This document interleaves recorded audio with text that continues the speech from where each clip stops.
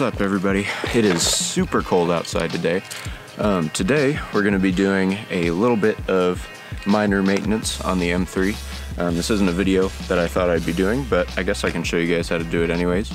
The other night I got pulled over because my license plate lights were out. So the little illuminators that illuminate your license plate were out, and the police kind of need to see that to be able to know who's driving the car. So that's what we're gonna do today. I'm gonna show you guys how to replace the lights.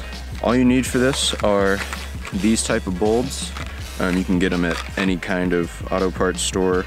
The number on them is 6418, and you just need a little flathead screwdriver. So let's get right into it.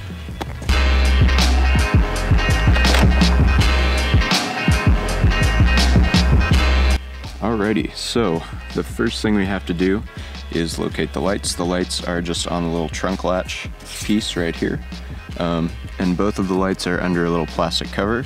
So all you have to do is take your flathead and pop the little cover off. So we'll do that real quick. And it comes out just like that. So it looks like the lights are a little corroded. They've got some gunk on them. So what we're gonna do next is we're going to clean out the housing here and put the new bulbs in.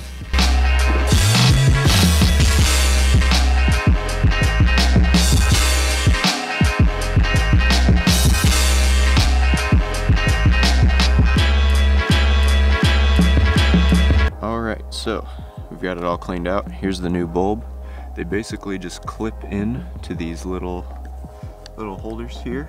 You just slide the first one in, which is a little more open, and then you snap the next one in. And then take the cover and put it back on.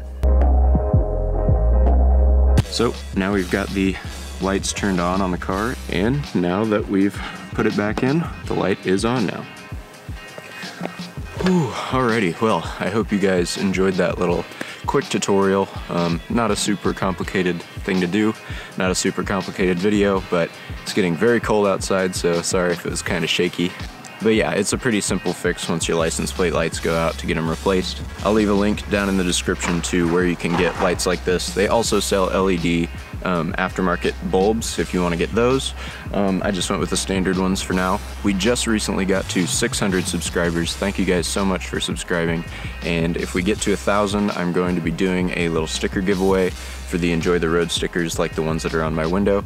And also I'll be letting you guys vote on what you think I should do next for the M3. So I'll have a poll set up and everything like that so you guys can vote on it.